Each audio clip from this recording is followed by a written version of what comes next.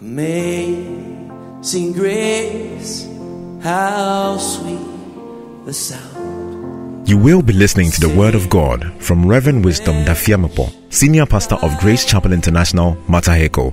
He delivers to you the incorruptible Word of God with clarity and anointing. It says in Deuteronomy 8:18 that remember the Lord your God, for it is He who gives you what? Power to get wealth. And one of the meaning of that word power is that He gives you ideas. You came to my rescue. Almighty God will bring enlargement into your life.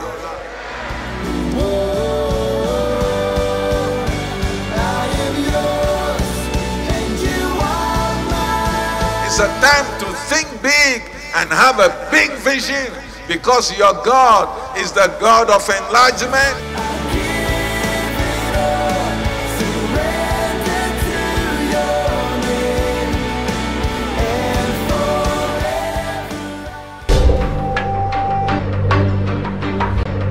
Clap your hands and declare that everything is working for my good. Declare it like a believer that all things are working for your good.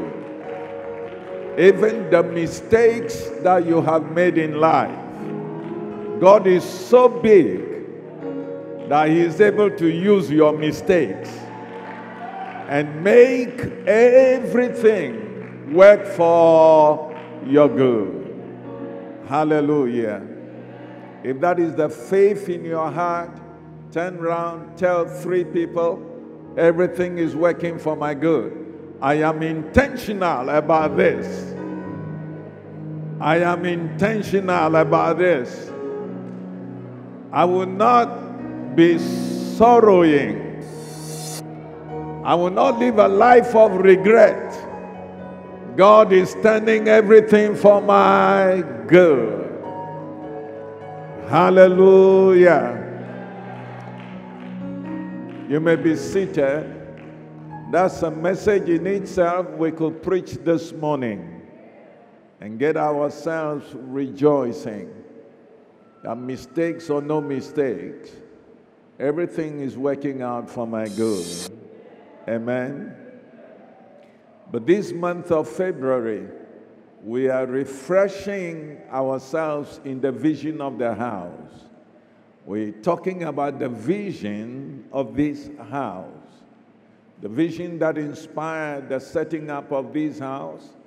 And for that matter, anyone who considers himself or herself a member of Grace Chapel, you must buy into this vision and you must live this vision. Amen. God gives a vision for a purpose. As we've been seeing since getting to the end of last year. And we've been preaching why God asked Moses to send 10 spies into the promised land to come back and tell them how the land is like or was like. It was to give them a vision. Even Joshua, before they could cross the river Jordan, he also sent spies to the same promised land. It was for the purpose of coming back to give the people vision, to describe to them vision. God says, without a vision, a man living in this world will perish because he will cast off restraint and move in every direction. And so we've been stressing the fact that you must have a vision for your life and you must live a vision. Beyond that, Grace Chapel itself, Grace Chapel, the church you belong to, there is a vision for this house. Can I hear the church shout a big amen? There is a vision for this house. And every member of this church, you must live the vision. Last Sunday, we saw from the scriptures the text which inspired this vision from 2 Corinthians chapter 5. I don't intend going through that, but when we recap some of the things we shared, Paul was very emphatic. 2 Corinthians chapter 5, from verse 17 to 20, Paul announced that God reconciled us to himself. God reconciled us to himself. And so, when you come to Grace Chapel, when you come to this house here, the first thing we plead with you is that be reconciled to God. Don't just come here and walk out without reconciliation with God. You must be reconciled as a person. Colossians chapter 1, verse 21 tells us that before we came to Christ, we were alienated. We were aliens to God. It's like God didn't know us. You will say, what? I was an alien? Yes. If I wasn't born again, then I was an alien. Didn't God create me? Well, he set up the creation process in motion when your father and your mother met. But if you're not living in relationship with him, then what are you? You are an alien. And more so, he said, in our mind, our thought, our thinking pattern tended to do works which are very wicked in the sight of God. But now, God has reconciled us to himself. Everybody shout out the word reconcile. Through Jesus Christ. In the text we read, 2 Corinthians chapter 5, I think verse 19, he said, God was in Christ, reconciling the whole world unto himself. And listen to this. This is the good news.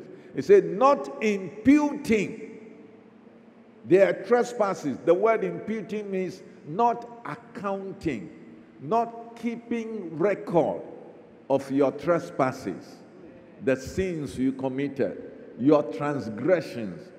God got Jesus to die on the cross, shed his blood, so that all your trespasses against him can be wiped out.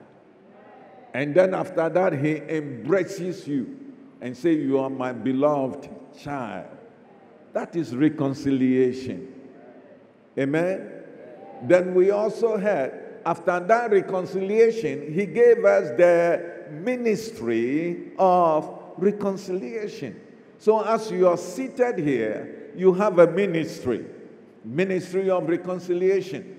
It is your pleasant duty to also introduce other people around you to come and have this reconciliation with God. That's why in Grace Chapel we said our vision is winning souls for his kingdom. We are to go and give the message of reconciliation. And he says he has given us the word of reconciliation. So we have a message. We are to tell people, hey, when Jesus Christ came into the world, that was God himself, wrapped in human flesh. Why did he come? Simply to reconcile you, simply to pay for your sins, simply to make sure that you come back to him without you doing anything, but just believing in him and accepting what he has done for you. Say a big amen to that. So we have a message. What message do we have? Reconciliation. If you listen to me, you will be reconciled to God. But if you don't listen to us, you will continue living like the enemies of God. So you are very important in the order of things because of the word he has given you. Therefore, you should not keep silent. You should not keep quiet. Wherever you are, you should proclaim the word of reconciliation to the world around you. In your office, in your house, in the marketplace, in every place. After God has reconciled you, he gave you a ministry and committed into your hands the word of reconciliation. You have an important message to give. You have a news for the world, for the dying world. You have the good news. Say amen. We went on to see who God made us. The 2 Corinthians 5:20. After he has reconciled us, it says we are now ambassadors for Christ. We are now, come on, let me hear you use that word, ambassadors. And that is the vision for this house. That when you come here, we minister to you. When you go out, you're going out as what? An ambassador for Christ. An ambassador. An ambassador. And you are representing which country? The country of heaven. So this earth is no more your home. Let me show you the country where you come from. Philippians chapter 3 verse 20. Philippians chapter 3 verse 20 says, Philippians chapter 3 verse 20, quickly. For our citizenship is in heaven. After you have been reconciled to God, you are now a citizen of heaven. So what are you doing here? You are an ambassador on the earth. You are an ambassador, letting the people know how heavenly life operates. Letting people know how the kingdom of God is operating. So your life becomes an open book. As you go from here, you are an ambassador. Ambassador not of Grace Chapel, but ambassador for Christ himself. Hallelujah. That is the vision for this house. That every member, you are involved in reconciling the world. When I say the world, I don't even mean from Alaska to Australia. That's the geographical world. Okay? When I say the world, where you live, the people around you, your circle of friends, your family, where you interact with people on day-to-day basis, that is your world. Okay? The people there. So God has planted you there with people around you. So you are an ambassador of heaven to them. You have to tell them how heavenly life is. Not only the honey and the milk, but it starts with reconciliation with God. Tell him this week, you must proclaim God's message of reconciliation to somebody in your world. Somebody in your world must hear that God has already come. He's already done the work on the cross. So be ye reconciled to him. Amen. And we say, everyone in Grace Chapel this year, it should be your target and goal that every month you will bring somebody to Christ. That makes it how many people in the year? 12 people. Everyone, 12. Set it as your goal. That God is keeping you alive in 2018 for the purposes of bringing 12 people into his kingdom. And for that matter, into the church as well. Even when you go home, you can write down the names of those 12 people.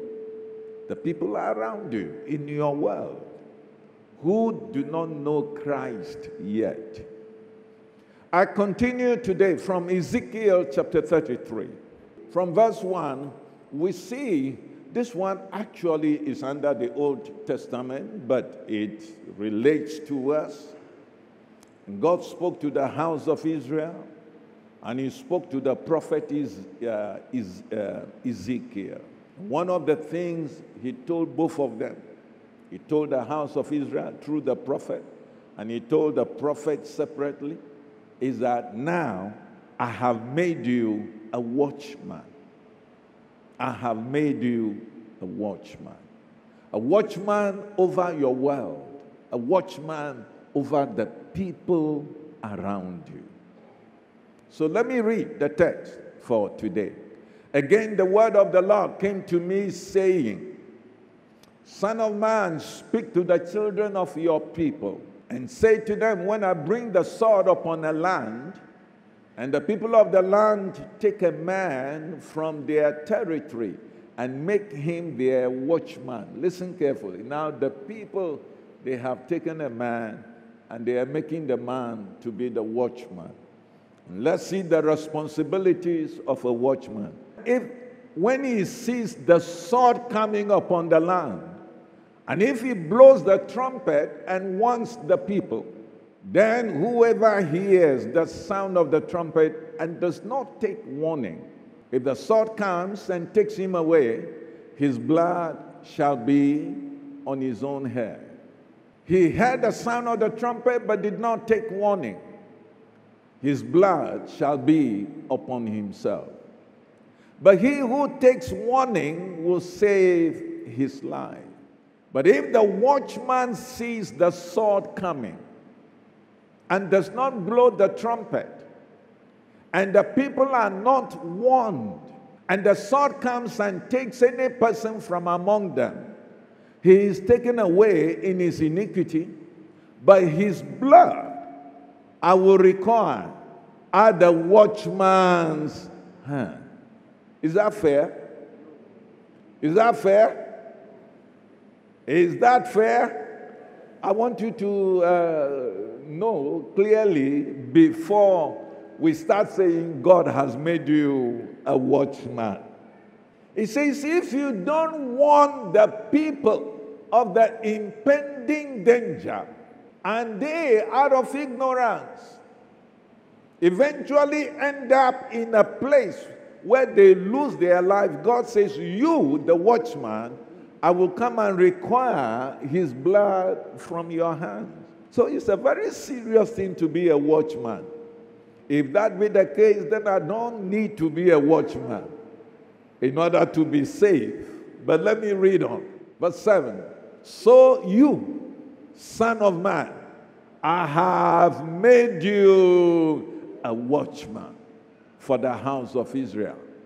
Therefore, as a watchman, first you shall hear a word from my mouth.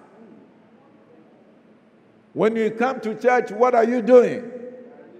You are hearing the word of God from his mouth. If the preacher is properly connected to him, God is speaking through the preacher. So when you come to the house, you are hearing the word. And he said, and warn them for me. Warn the people of the impending danger. God says, warn them for me. Last Sunday, I say he has made you ambassador. But today, he's using another pictorial word to describe who you are and what you should live for. And he said, he called, this one he was telling Ezekiel, but I'm submitting to you. He's telling all of us today, that son of man, I have made you a watchman. When you come here, hear the word from my mouth and go and warn them. Verse 8, when I say to the wicked, O wicked man, you shall surely die. Let me put it in today's English. When I say to the sinner, O sinner man, or let me make it easy for you.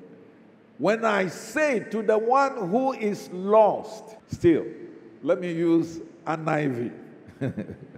When I say to the one who is not yet saved, O unsaved man, you shall surely die. And you do not go to speak to warn the unsaved man from his way. That unsaved person shall die in his iniquity, but his blood I will come to require at your hand or from your hand. I will say the person has gone to hell. With all that you know and with all that I have done for you, why didn't you get that person to receive salvation and also be reconciled to God. So that person will not only be lost, but I will ask of his blood from you. Tell the person sitting next to you, there's a day of accounting. Tell him there's a day of accounting. The New Testament calls it the judgment seat of Christ.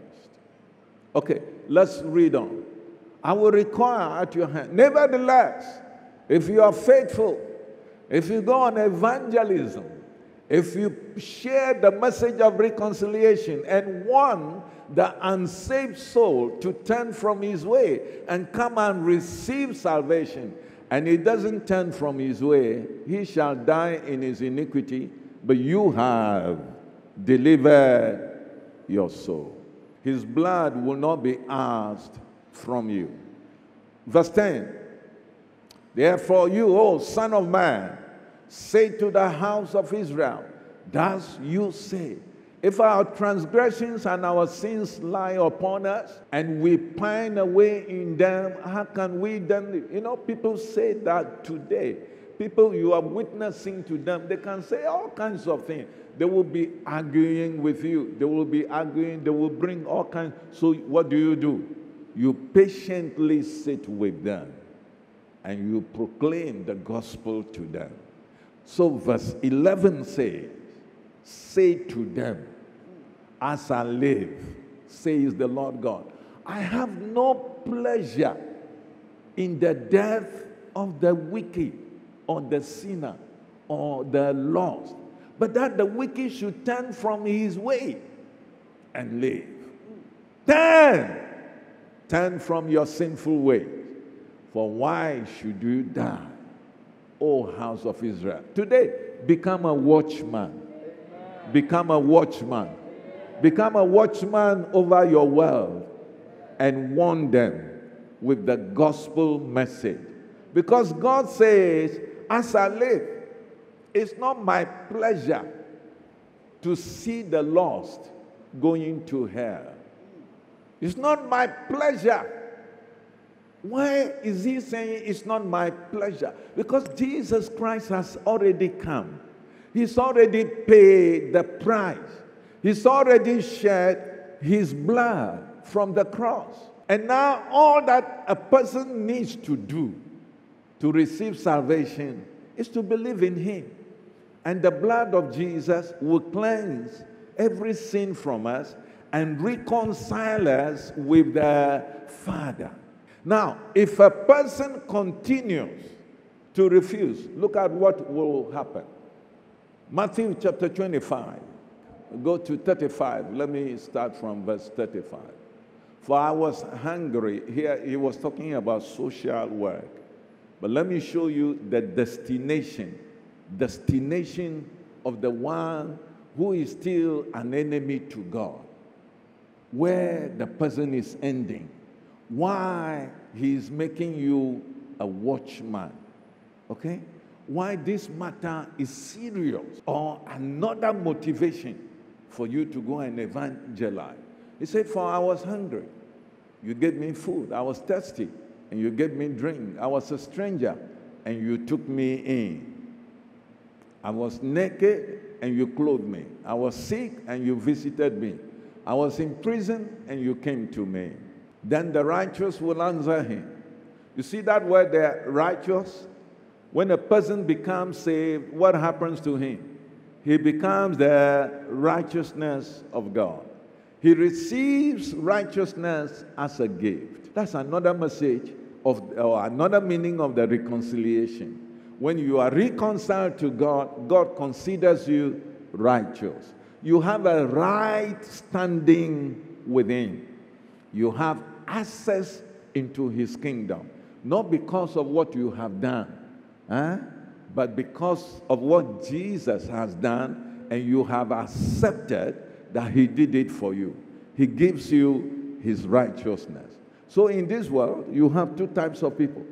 The righteous and the unrighteous. Now, then the righteous will answer him, saying, Lord, when did we see you hungry and feed you?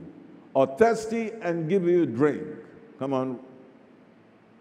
When did we see you a stranger and take you in, or naked and clothe you? Or when did we see you sick or in prison and come to you? And the king will answer them and say, assuredly, as I say to you, inasmuch as you did it to one of the least of these my brethren, you did it to me. Verse 41. This is where I'm coming to. So everyone join me. Let's read this verse together. Ready, go. Then he will also say to those on the left hand, depart from me, you cursed, into the everlasting fire, prepared for... let's read again, like you have taken breakfast this morning. Ready, go. Then he will also say to those on the left, depart from me.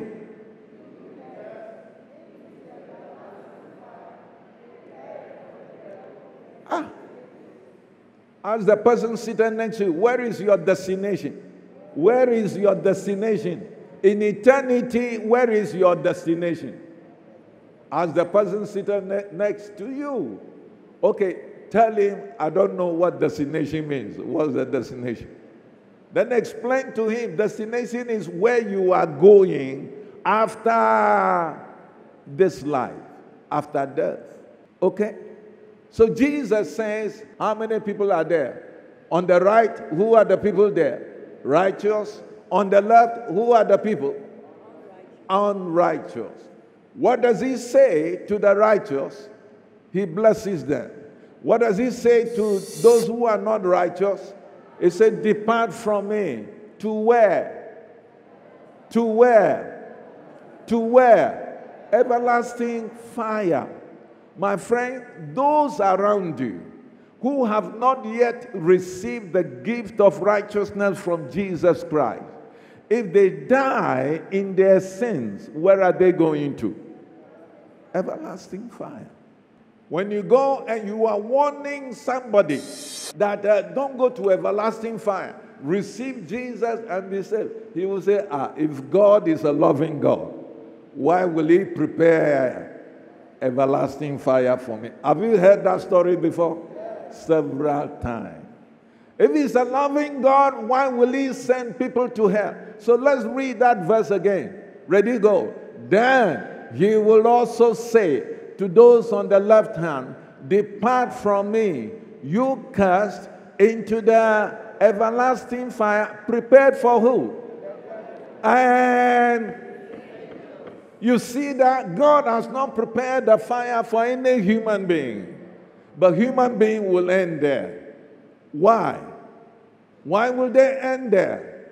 Because the warning, if they don't heed the warning, if they don't receive, and if nobody goes to warn them, if nobody goes to warn them, sister, this is the vision for this house, that we are ambassadors for Christ, and we are watchmen. And if there are people around us who are not saved, God is expecting you to go and warn them. He's expecting you to be the trumpet over there. He's expecting you not to be comfortable and just relate to your friends who are not yet saved as if there is nothing at stake. There is a future. There is a destination. There are two types of destination. One of it, he calls it everlasting fire. And amazingly, God didn't prepare it for any human being. He prepared it for who? For the devil and the devil's angel. So, carry the burden. That brother, sister, don't end there. That place was prepared for the devil.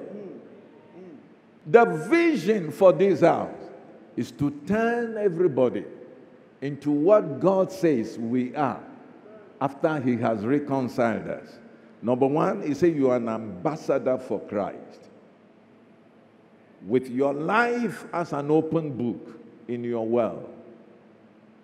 And he says, as if God is pleading through us, telling the world, be ye reconciled, because Jesus has paid the price.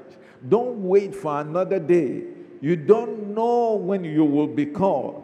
If you don't believe, go and ask Ebony that you don't know, even when you are told before. Hey, so when the message comes to you today, don't postpone it. Don't wait. Because when it comes to that departure time, okay, somebody say we need the mercy of God. Hallelujah. So in Grace Chapel, I want everybody to carry the burden. Look at verse 46 of Matthew 25.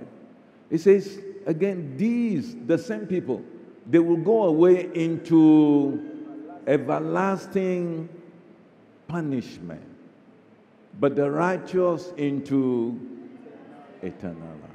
Everlasting punishment.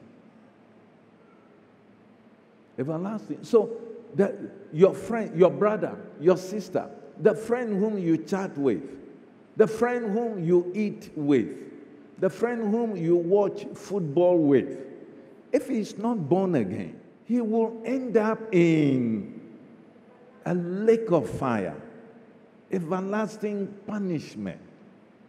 He will be burning.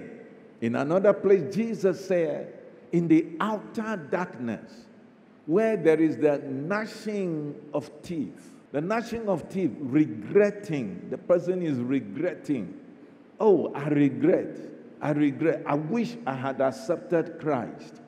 I wish I had accepted Christ.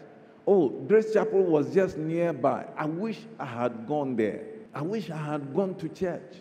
I wish I had listened to the message. That is why Jesus said they will be in a place where they are gnashing their teeth in regret, because the opportunity has passed. Let me believe that all of you here, you are born again. Are you? But if there is somebody here who is not born again, today is the day of your salvation. If not for your grace. Thank you for listening to the Grace and Truth Table with Rev Wisdom Dafeamekpor of Grace Chapel International. We believe you've been blessed even as you have listened. For copies of this message, visit the Grace Bookshop at Grace Chapel International Auditorium, First Light, or call 0244-840-572 or 0202-001-267 and 0207-900-000. And remember to always walk in His amazing grace.